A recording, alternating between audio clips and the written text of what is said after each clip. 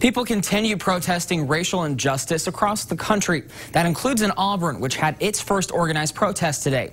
It was originally scheduled for last week, but was pushed back because of threats organizers were getting. Fox 55's Chris Malooly joins us live. So, Chris, what were some of those threats?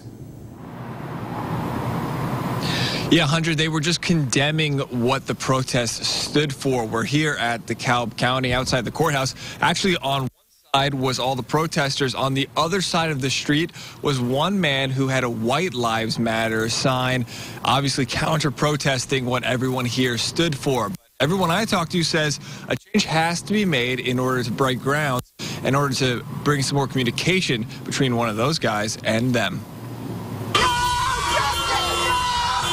Dozens showing up Tuesday afternoon looking for change.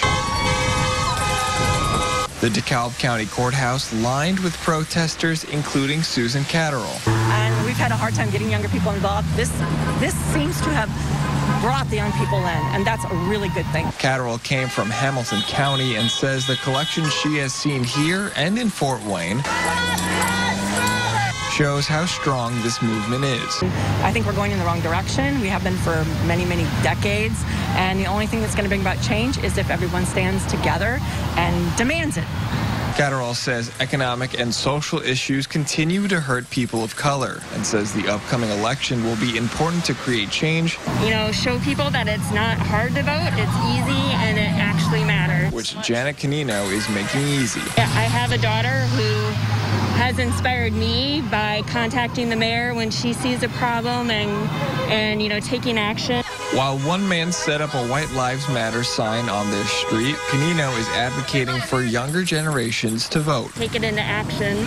So it's important that this enthusiasm translates into change. In order to change some people's attitudes and views. It's going to take time to change attitudes, but by being respectful, getting people to address the issues and getting people out to vote, I think that's how we slowly change for the better. Now, the original was supposed to be for last Thursday, obviously was rescheduled for today. Last week had about 40 people. There are no plans right now whether there are going to be another protest here in Auburn, but if there was, there will be on the Instagram page, ICan'tBreathe_Auburn is where they will be continuing to give updates. In DeKalb County, Chris Malooly, Fox 55 News.